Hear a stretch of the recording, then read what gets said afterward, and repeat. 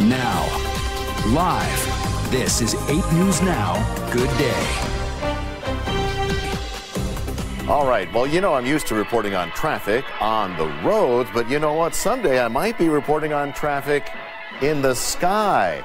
There's a builder in Miami. They just broke ground on a big condo project that's going to include a Jetsons-style rooftop skyport for passenger drones. Yeah, look at that. The sky deck's going to be high atop a 60-story Miami World Center. Now, the floor of the rooftop pool rises out of the water to form a landing pad. And so imagine you can actually come to your home, land on the roof, and instead of coming in through the lobby on the ground floor, you can access your home from the roof. Uh-huh.